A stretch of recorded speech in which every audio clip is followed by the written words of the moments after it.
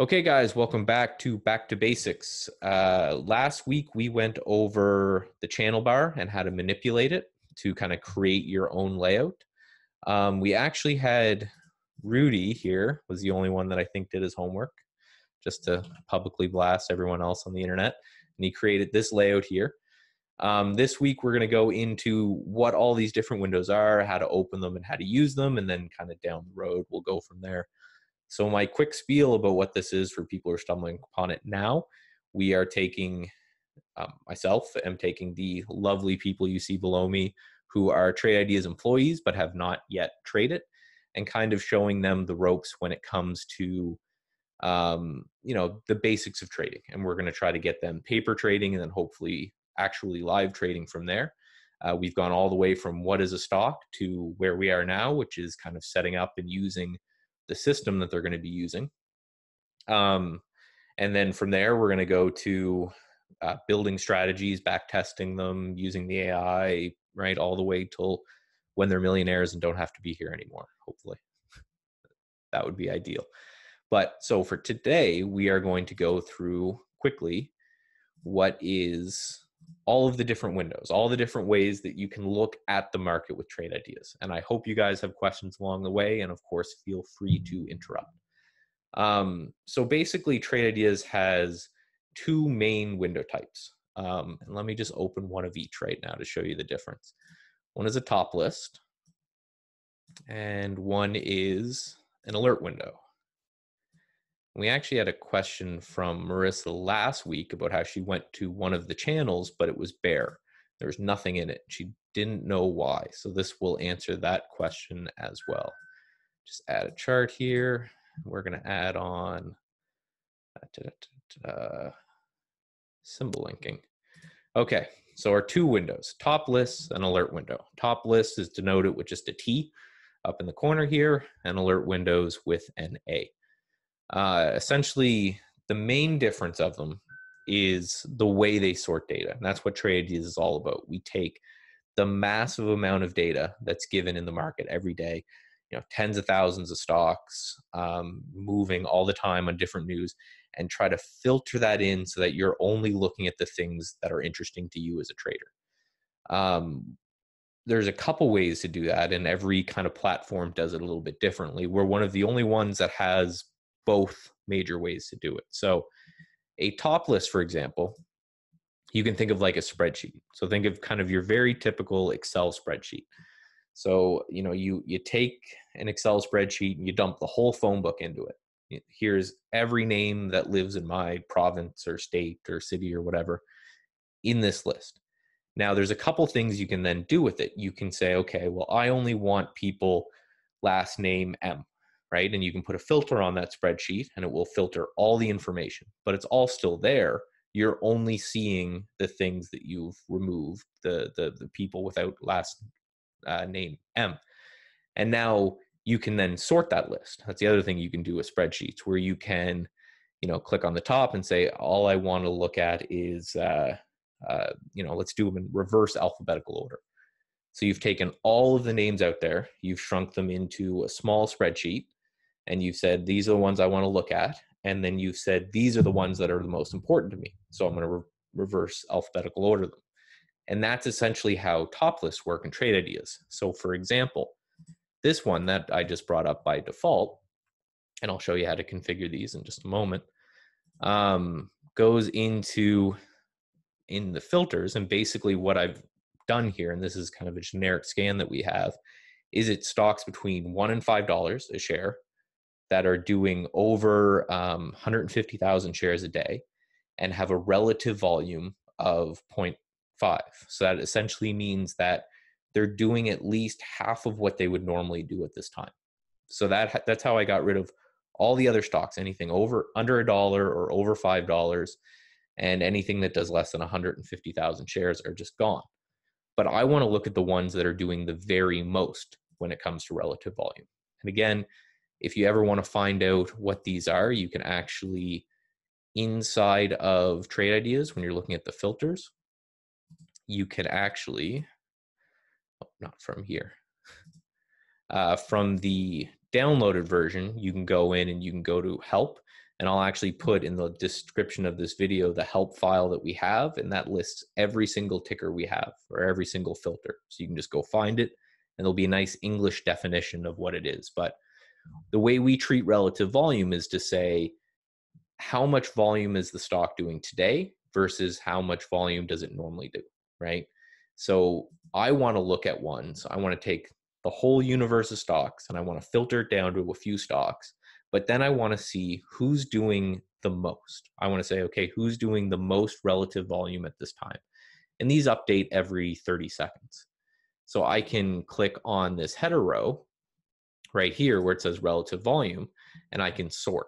So just like I was talking about on the spreadsheet, I can take that entire universe of stocks, shrink it down, and then say, I just want to look at the top, what is there, 15 or so here, right? So for example, AKTX has done 18 times normal volume today, right? And you can see that if you look at the chart, there's a little volume bump here.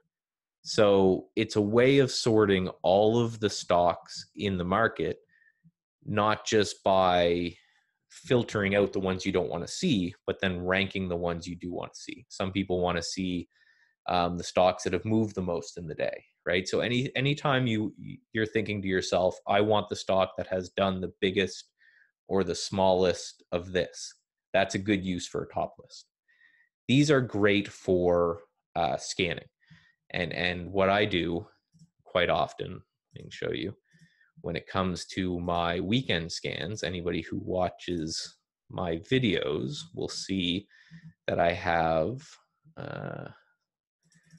so many. I'm waiting to get yelled at because I have too many things in my cloud. Everything here is a top list. This is my nightly scan that I go through and I scan the markets with. These are all top lists because the market's closed. So I just want to sort everything so that I'm looking at the things that have done the most or the least, or, for example, this one's looking for a specific technical pattern that has to occur at a certain area, but then I have it sorted by whether it's up or down the most. The other one is an alert window. So an alert window is kind of the other way of looking at it. So one is just taking the entire universe of stocks, filtering it down, showing you a list of what's done the most or what's done the least. An alert window is saying, I want you to only look at this filtered amount of stocks, the same way we did in the top list, but I only want to see them when a certain event occurs. Other than that, leave it entirely blank. And these are really good for kind of day trading or even swing trading, times that you are focused on something else and you just want, something to pop up in the corner of your eye, or within Trade Ideas, you can have it play a sound. It can beep at you. It can pop up with a little window. So again, these are great. I use these during the day when I'm generally focused on something else and I want something kind of big to slap me in the face and say, you should look at this stock. So for example, this one here is kind of looking at the same thing where it's saying, I want stocks, this one's over $2, and I want it up 2% from the close. So it's using these same filtering values to remove all the stocks that I don't care about, but I only want it to show it to me when it's hitting a new high a day. Right? So all of these filters can be met. It can be doing 2 times normal volume. It can be up 2% on the day. It can be doing the volume I want. But if it's selling off, I'm not interested, right? This is a momentum style strategy. I'm looking for things that are moving up and I want to participate in that ride. So it's 2 different ways of filtering out the universe into a lower level of stocks. And then it's just kind of saying, okay, of these, which is most important for certain periods of time. So again, if you're scanning the market, if you're okay with every 30 seconds going through and taking a look at this and seeing what are the biggest movers or what are the biggest volume, this is great. If you want to have something just kind of on the corner of your screen and just alerting you when something happens so you can draw your attention to it, then the alert window is very great. The other people that like to use these a lot are active traders who have tons and tons of alerts everywhere. They don't have the time to go through, 10 of these watch lists every 30 seconds to see what's going on. they only want to be alerted when something happens. So they just sit there and they wait for their window to say, hey, take a look at PGTI, this thing's pushing up real strong, and then they'll bring it up. So does that make sense to everyone, the difference between those two? Because that's very important. That's kind of the fundamental of how the system works. So essentially, one can be converted into the other, and vice versa. So if I wanted to see only stocks with high relative volume, but I wanted to see them doing a certain thing before it alerted them to me, I can build a list with the same filters, but a different alert. And how we differentiate that is when you're in the system, it will say filters and alerts. So the Quick question, Michael. Yep. How many can you filter in a top list window? You can filter by a lot. You can filter, I'll scroll down. I don't mean that. I mean, how many symbols, I guess, can you see? Does it show you like top 50, 100? By default, it's 200, but I think you can go out as much as like 10,000, which is absurd, right? You could never get through that. But that's kind of what most people do is just to customize how many symbols they're seeing, is they just either expand or contract the window.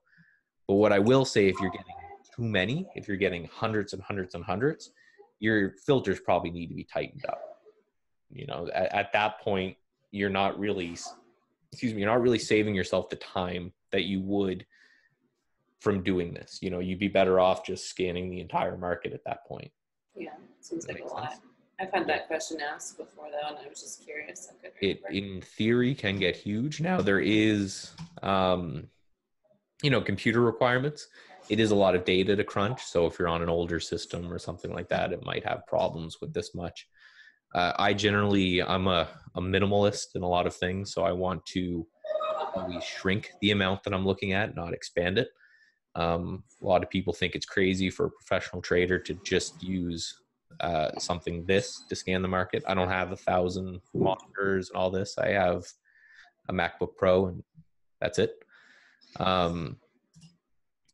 So yeah, you can go many, many, many, but I would suggest, you're looking at like the top 10 or something like that, just to save your brain. During the day, I really recommend alert windows because there could be nothing all day. And generally speaking, when a trader finds themselves constantly going through lists and hunting for something, it means that they really shouldn't be trading, right? This is something you guys will find as well. It's like the more you have to look for a trade, the more you shouldn't be trading. So a lot of what I'll do during the intraday is I will just open up a list, and all of mine will be alert windows like this, or multi-strategy, which I'll show you in a second, which combine these.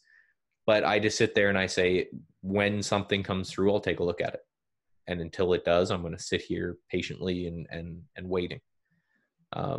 Trading is not exciting. I'll tell you, it's exciting in the beginning, and then you realize that if it's exciting, you're doing something wrong. You're probably. Are you saying that you should be setting a certain amount of parameters to where you should not have to be looking for stocks? Is that what you're saying? That's the idea. Otherwise, you shouldn't be trading. Right, exactly. You should have a plan, and this is where we're going to get you guys to once you start paper trading, which is coming out very soon. So if anyone's getting bored of this, the trading will start in the next few weeks, guaranteed. But yeah, ideally you should have a trading plan that says, I want to look at stocks when they do this. And you should just sit there and wait for the system to ping you and say, there's a stock doing that thing right now.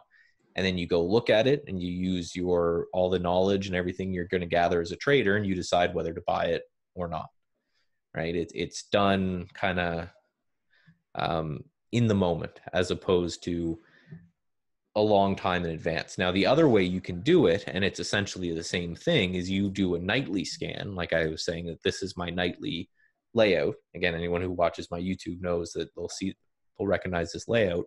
Is I will look at stocks. For example, CVLT. I put this on the list Friday, and I put in this price alert and said, if it gets to this price, I'm interested, and if not, I'm not. right? And then, you know, it could have just turned around and gone lower and it never would have hit that price and I never would have been alerted. So either way you do it, you should build your plan and what it is you're planning on doing, and then just wait until the moment comes that you take the trade, right? There's an old saying that you never get smarter while you're trading. You're always the smartest when you're not trading. So that's when you should be building plans and everything. And then when you come in, you just follow that plan. And this goes for day trading and swing trading? Yep. Yeah. Yeah. Same with both. And we'll go through this, but there's a plan development, and then there's anticipation, and then there's action, right? So you build the plan, you say, this is what I want to see. And then you sit and you watch and you wait. And it's kind of like hunting, for example, right? You're going to say, I'm going to go to this spot because I think there's deer or rabbits or whatever. And I've done my research and I think there's something there. So I'm going to sit there and I'm going to wait. And then there might be, you know, a deer that comes by that, I don't know, he looks real fast, right? So you don't want to go after him, right? You wait for your moment and then you take your shot, right? It's kind of the same with trading, which is what Trade Ideas does a great job at, is because you don't have to constantly be doing that scanning that a lot of people are doing. You'll just be presented with other windows that are cool, but, you know, we're not going to focus too much on. This is a compare count window, which we have, which basically compares any two things. So by default, it compares new highs versus new lows. Jamie uses this a lot and he loves it. And I think he makes a bunch of money with it too, where he just wants to see, you know, how many stocks are hitting new highs for the day versus how many are hitting new lows for the day, and uses that to kind of paint a picture on how he's going to trade that day. If a lot of stocks are hitting new lows and not many are hitting new highs, he's probably going to be trading from the short side, and vice versa on the long side. The other window, which we talked about a little bit before when we did our fundamental stuff, is the single stock window. And this window basically has all of the fundamental data that we talked about. You know, if you want to know how much the company makes, it's here. If you want to know how many people are short, it's here. This is kind of the average, just like a data dump, for example. So if I click on this, it's going to change the symbol, and all of this information is going to change. So I can find out how many days to cover, which is something that we talked about, what the change was in 20 days, market cap. And again, any of the filters that you see, you can put into this as well. So that's kind of the basics. Now, Trade Ideas goes way, way, way past the basics. And your guys' homework is going to be to actually build each of these windows. So I want you to open up a new alert window and do something with it, and open up a new top list window and do something with it. Doesn't matter what it is. You know, you're not looking for anything yet. Once we get you guys paper trading and you get a feel of what it is you like to trade, then we'll start going into specifics, but just get in there and play around.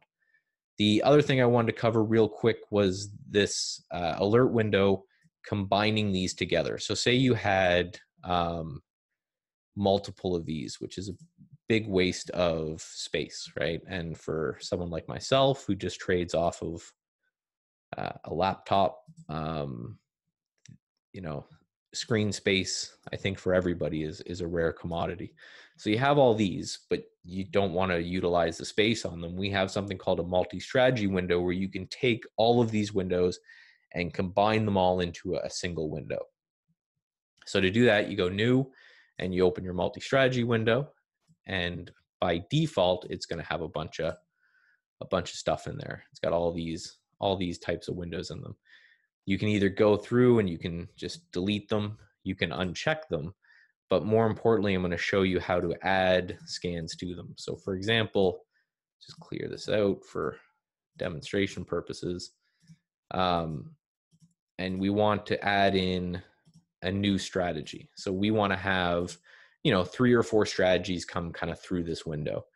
We can right click on a current alert window. So it can't be a top list because this uses the same kind of alerting mechanism.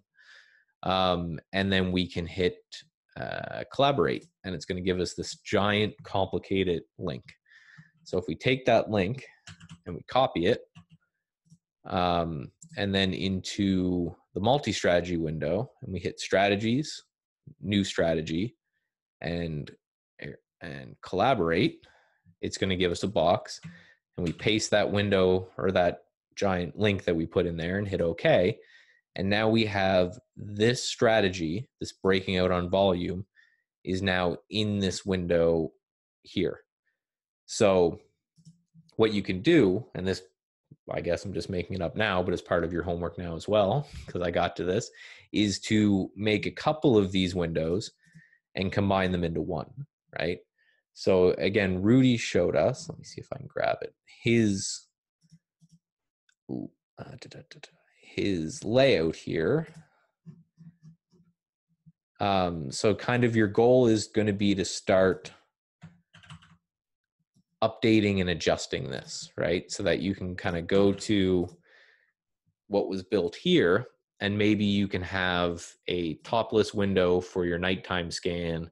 And maybe, Rudy, one thing that would be good for you is to take this, and if you're looking at it intraday, turn it into an alert window, right? And the best way to do that, as we talked about, is if you configure these, you can go into the filters and you can see all the filters that are in there. So if you take those filters and you put them into an alert window and then add, you know, whatever you want to see, right? Breaking resistance or making a new high or making a new low or whatever, and turn it back and forth. And it's going to get you familiar with the product. So going to be a little bit of a